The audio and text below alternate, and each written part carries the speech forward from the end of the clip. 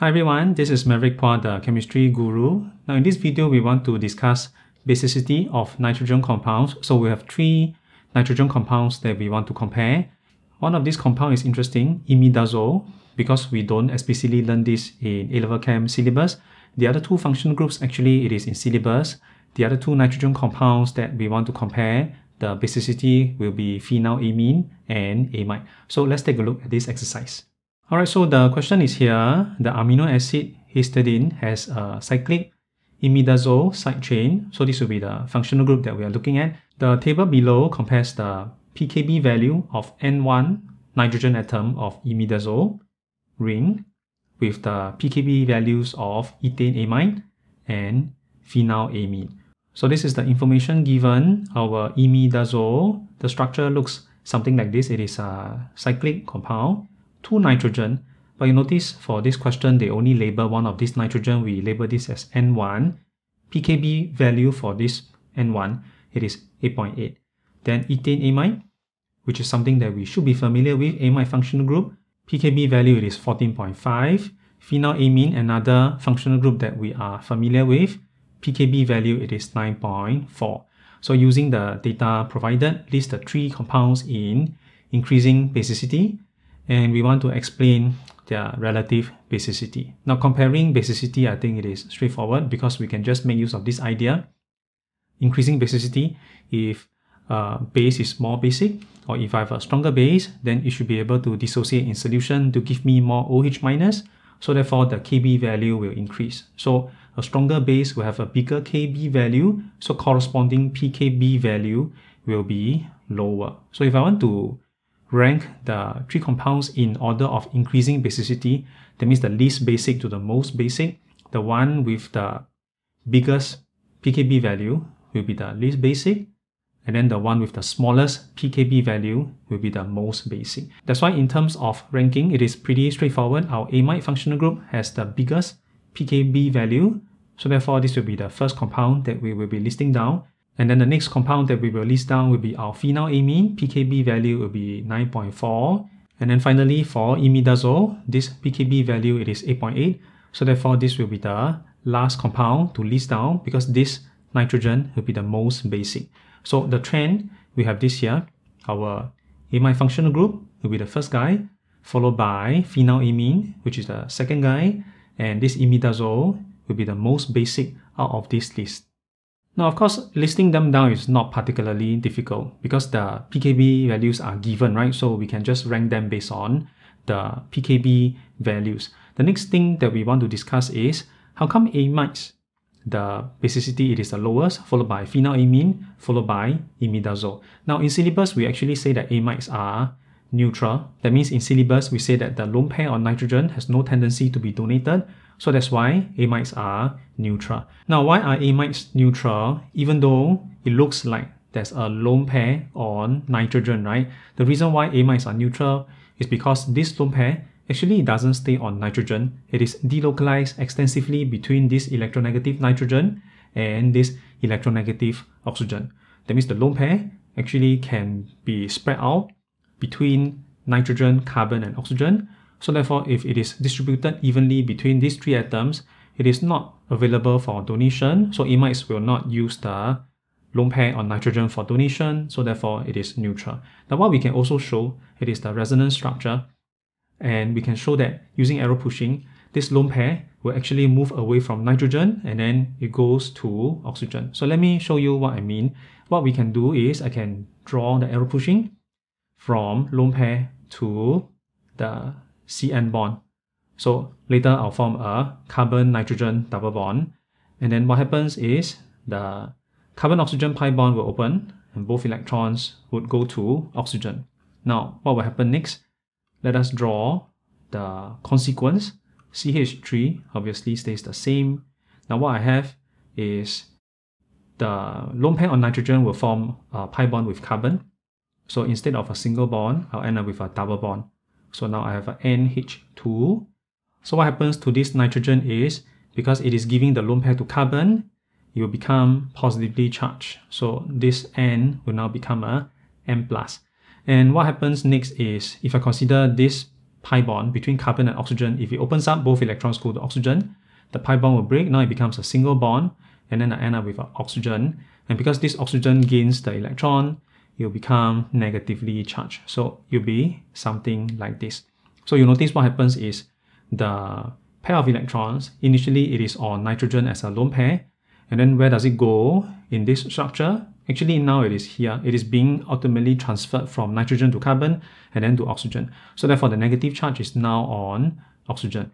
Of course, the negative charge don't stay on oxygen. It can actually come back down to nitrogen. So what we can do is we can draw back the lone pair on oxygen, form back this double bond, and then once I form back this double bond, you go back to this guy. And what happens is the pi bond will open up between carbon and nitrogen. Both electrons, same thing, go back to nitrogen, and we will form back this lone pair here.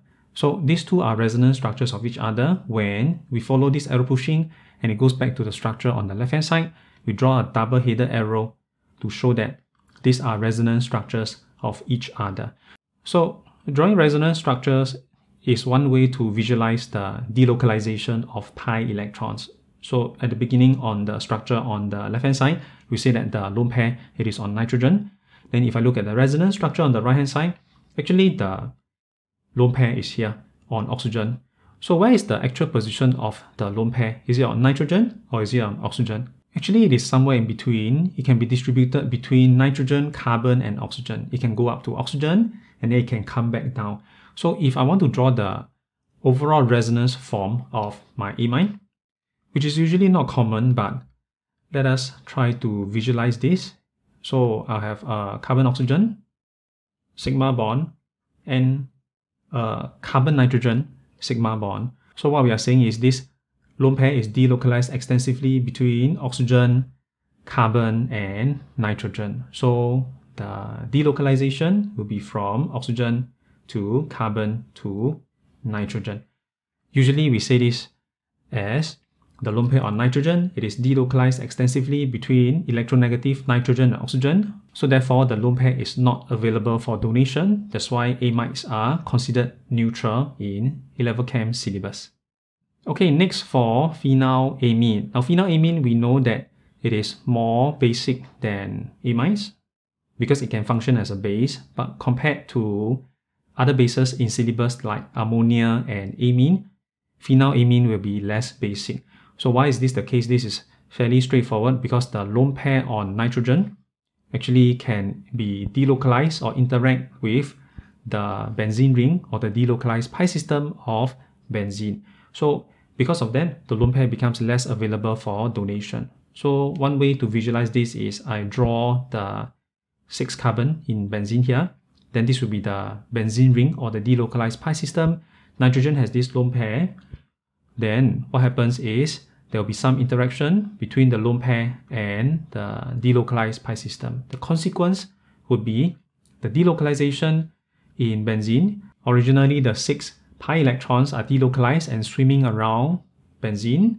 Now, when nitrogen donates a lone pair to the delocalized pi system, it is as if it is contributing 2 more electrons. So now I have 8 electrons swimming around benzene, and then in addition to around benzene, the delocalized pi system can be extended to the CN bond. So now the delocalization is extended to the CN bond.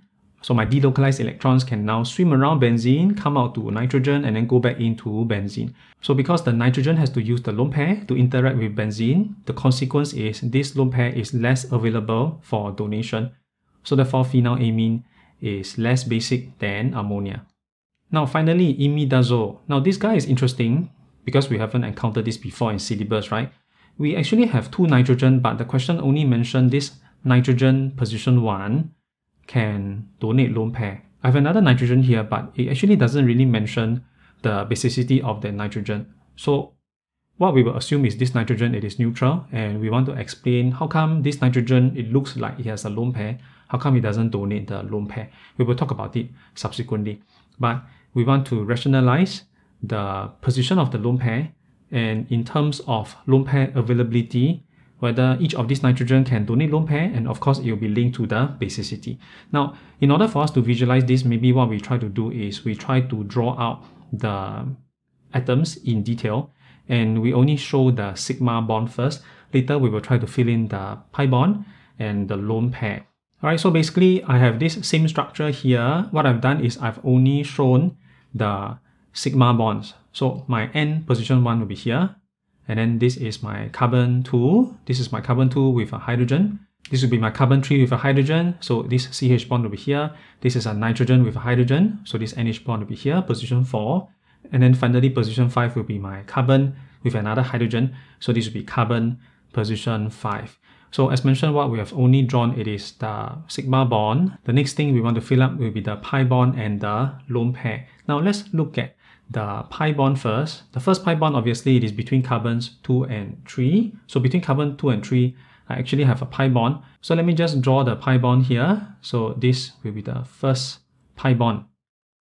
And let me label this here. This is my pi bond between carbons 2 and 3. So just like what we have here. The next pi bond will be between nitrogen 1 and carbon position 5. So this is nitrogen 1 and then this is carbon position 5, right? So I have another pi bond here. So let me try to highlight this. And we try to imagine I have another pi bond here. This is my second pi bond. Okay, so far so good. Now the next thing we want to do is we want to put in the lone pair on nitrogen. Now nitrogen position 1, how many lone pairs would it have? Because it already forms one sigma bond, which is here, another sigma bond, which is here, a pi bond, which is here. So therefore this nitrogen already used up 3 of its 5 electrons. So in this case, we know that this nitrogen should have one lone pair. Now the position of the lone pair is important because if I consider the state of hybridization of this nitrogen 1, because this nitrogen has one sigma bond, 2 sigma bond, and one lone pair, the state of hybridization of this nitrogen is actually a sp2.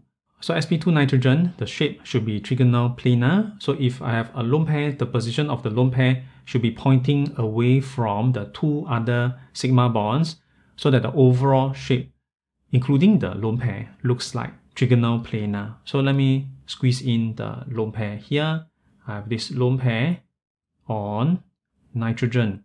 And when I combine this lone pair and the other 2 sigma bonds with carbon, the overall shape should be trigonal planar because the state of hybridization of nitrogen for nitrogen 1 will be sp2 hybridized. Alright, how about the other nitrogen? This nitrogen is something that we find it more familiar, right? Because it looks like a secondary amine bonded to one carbon, bonded to another carbon, and a hydrogen. So we know that this nitrogen has 3 sigma bonds, and by right, you should have one lone pair. And if it has 3 sigma bond and one lone pair, the state of hybridization of this nitrogen should be a sp3 nitrogen. sp3 nitrogen, the basic shape should be tetrahedral. So I know that you will have one lone pair. By right, the bond angle should be 109.5, but later something interesting will come in. We will talk about it in a while. So let me just put in the lone pair somewhere here. So the lone pair on my nitrogen position 4 should be here. And again, the hybridization for this nitrogen by right, it should be a sp3 hybridized nitrogen.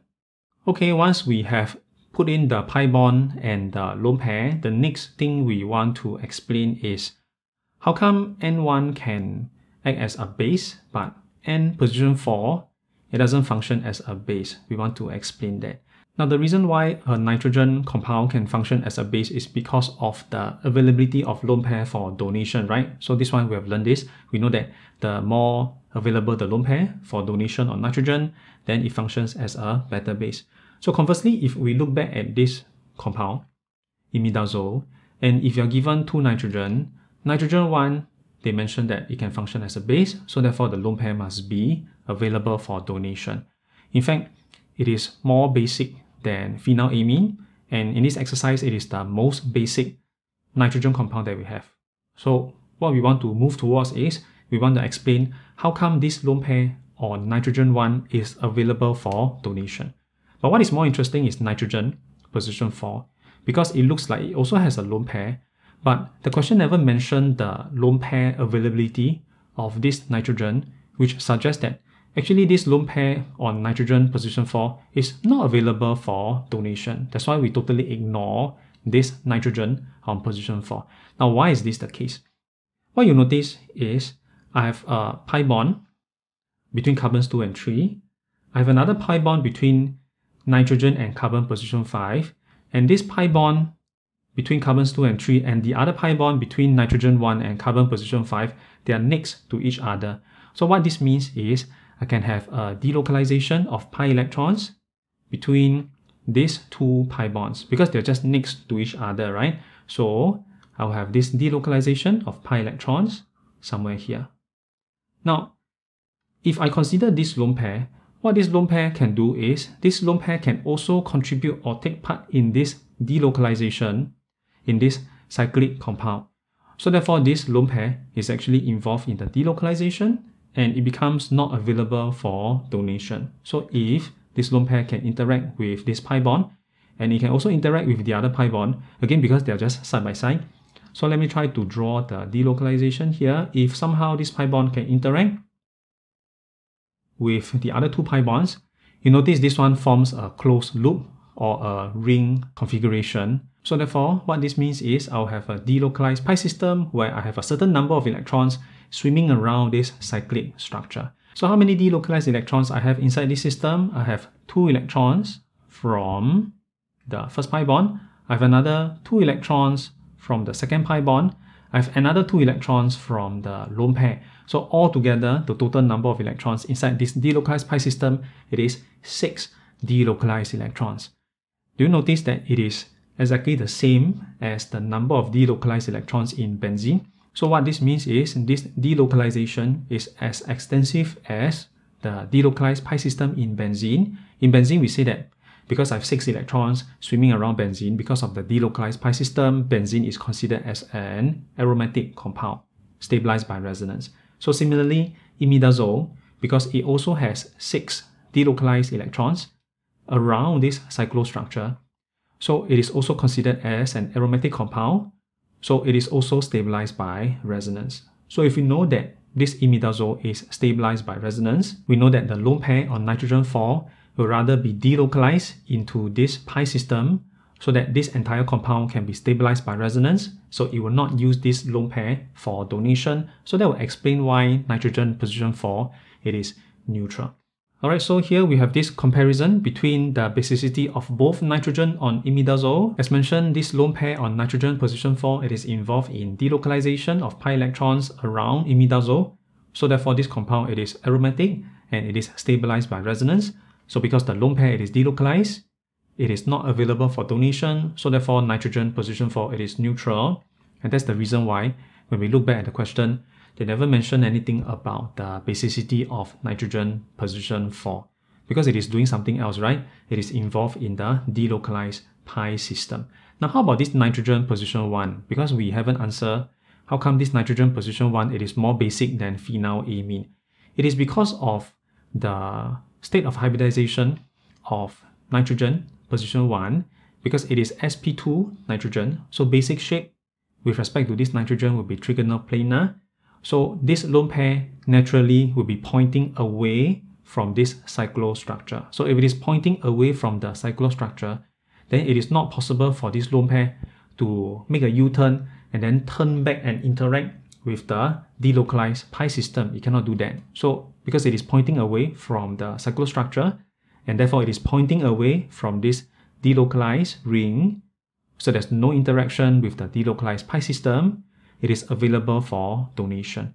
In fact, if I compare the basicity of this guy with phenylamine, because phenylamine, the lone pair on nitrogen need to interact with benzene ring, right? So therefore, it is less available for donation, it is less basic. This lone pair, by virtue of its position, pointing away from this delocalized ring, so there's no way for this guy to interact with this delocalized ring, so it will be more available for donation, which will make it a stronger base than phenylamine. Alright, so that was the discussion comparing the basicity of imidazole, phenylamine, and amides. So if you have learned something useful from this video, please give me the thumbs up, like this video, and subscribe to my YouTube channel for more weekly video lessons. That's all for now. Thanks for watching.